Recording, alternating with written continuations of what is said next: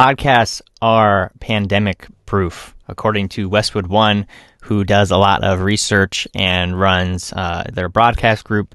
They've relatively recently, within the last 6 years or so, got into podcasting as well.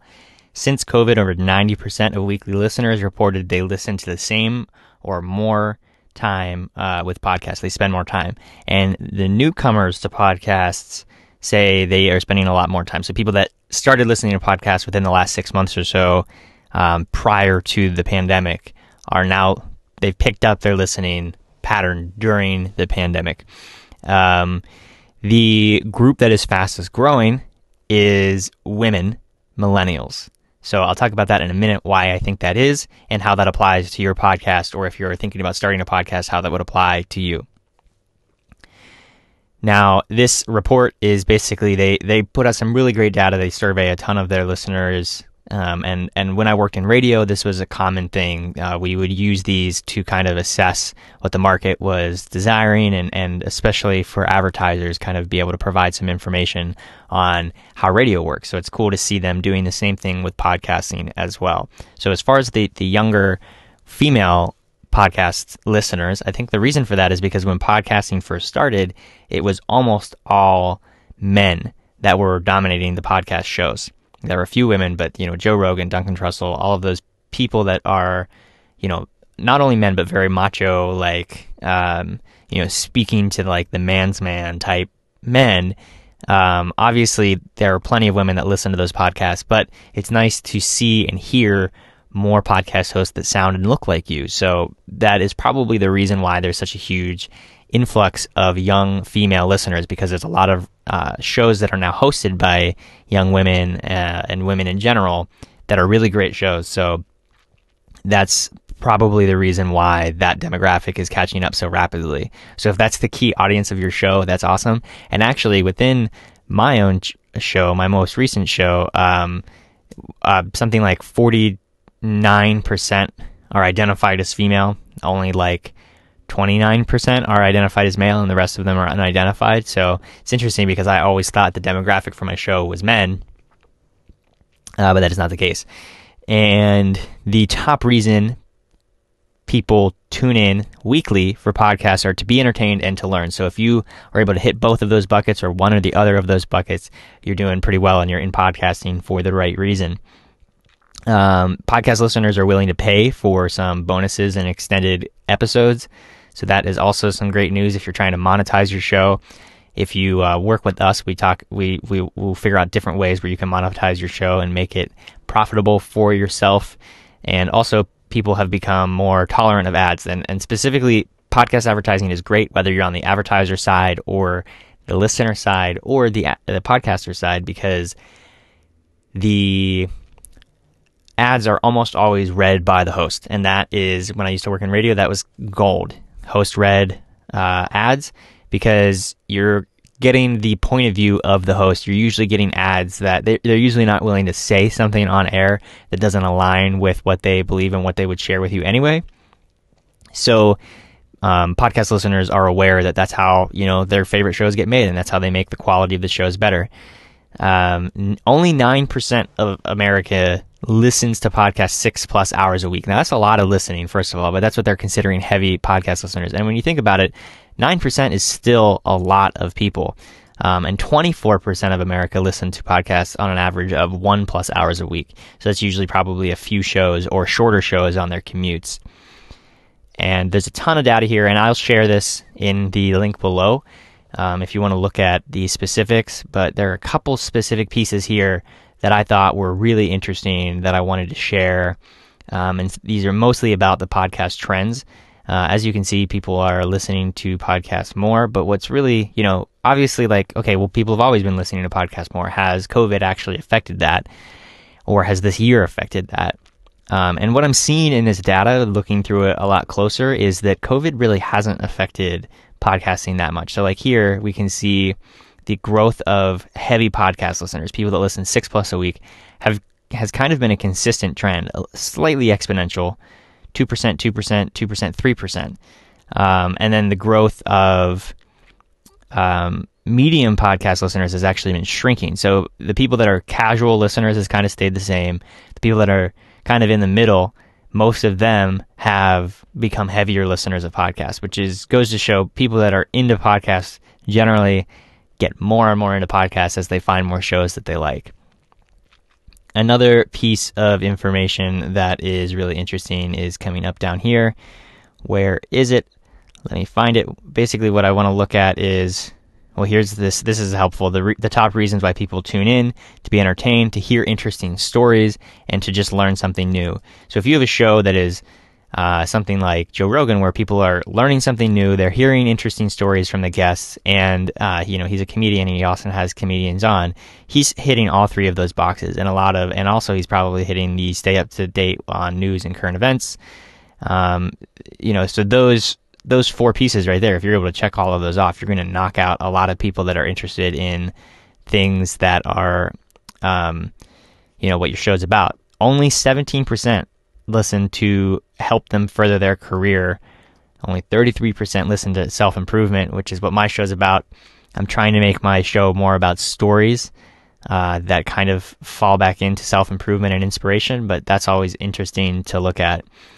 Content trends. This is interesting because almost all of these, so this is over from July 2017 to July 2020, year by year. How has the percentage of listeners listening to specific types of podcasts changed? There was a gradual increase in entertainment that has kind of leveled out. So on average, that's pretty much the same. The storytelling, those have been about the same. News and current events, that's been about the same. The one in here that was interesting, none of these have really exploded in growth at all. The only one that has really changed significantly is music. Music has significantly and consistently, it's dropped almost 10% since July 2017. So shows about music and also shows about sports. Those two have declined in popularity as far as shows go. And like I said, there's a lot of really interesting information in here. This is interesting and helpful for podcasters or people that are interested in podcasting. How do people discover podcasts? That's obviously super important. That's something we're always asking ourselves at Craig and Zana Media, and every podcaster should be asking themselves, how do people discover my show? How do people discover shows in general? And obviously word of mouth is the best way. So that's why you'll see when we do contests or we recommend people do contests, it's always, how do you get people to tell their friends about it? For a long time when we were first starting our show, we had people screenshot them sharing the podcast with a friend, whether that was on social media or in a direct message or an email, and that entered them to win like a $20 Amazon gift card. Social media also, and the interesting thing is social media is pretty much word of mouth also.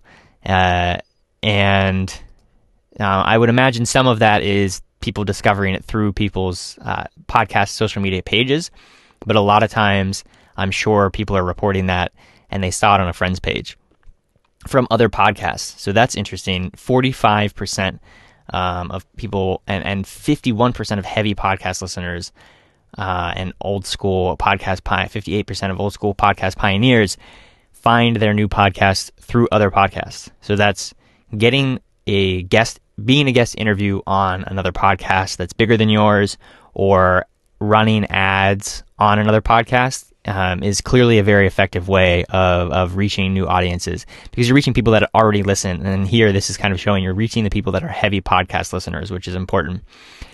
A decent amount of people just find their podcast through the podcast app that they use, but we're starting to get to kind of less significant statistical groups here.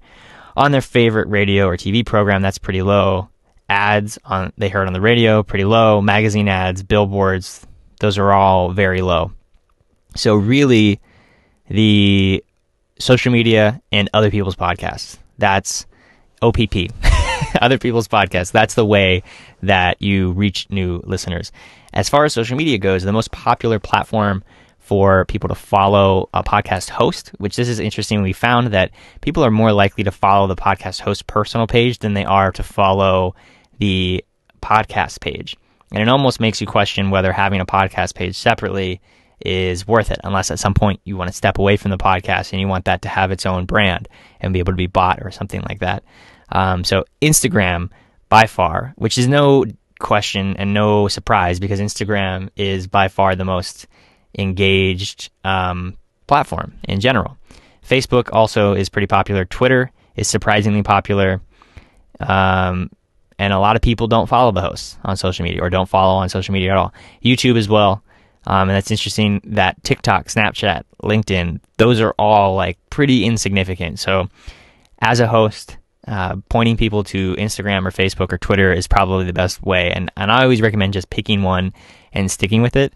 I don't always follow that advice myself, but if you say, okay, I'm going to be most active on Facebook, then be most active on Facebook and direct people to follow you and connect with you on Facebook when you're on your show talking about it. And this is the last thing I want to talk about here is what are podcast listeners willing to pay for? And a big part of that is bonus episodes. And I think that this data might be a little bit skewed because that's generally one of the most common things to upsell is bonus episodes or extended episodes. I find it really annoying when that happens, but I do see some podcasts doing that successfully, behind the scenes content, discounts on merchandise, live chats with hosts. So this is usually done through a Patreon or some sort.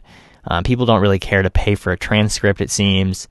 They do seem to some people, about 25%, 23% in some way, are interested in access to the host, whether that's live chats or Q&As, Ask Me Anythings. And the real thing that people are interested in is extra content. So longer episodes for people that are diehard fans or supplementary content. Platform trends. So as far as platform trends go, Spotify is gaining. Apple Podcasts is shrinking. YouTube has surpassed Apple Podcasts. I wonder if that will stay true after Joe Rogan moves to Spotify. And Google Podcasts is the fourth, but all of them have grown in share of where people use these platforms. And the thing is, it seems like people are using more than one platform now. That's kind of what the data is pointing towards. And then this goes into some advertising trends, which I will let you read the post if you are interested in that. So hopefully this helps a little bit break down and sort through some of this data, because it's pretty heavy and there's a lot to it. But those are kind of the key takeaways, is that women are consuming more and more podcasts. Podcasts are growing. People are listening to more podcasts. There's a bigger group of people that are identifying as heavy podcast users, listening 6+ hours a week. And there are some ideas there about what kind of bonus content they would like, and most importantly, how do people discover your podcast? And that is word of mouth, social media, and other people's podcasts.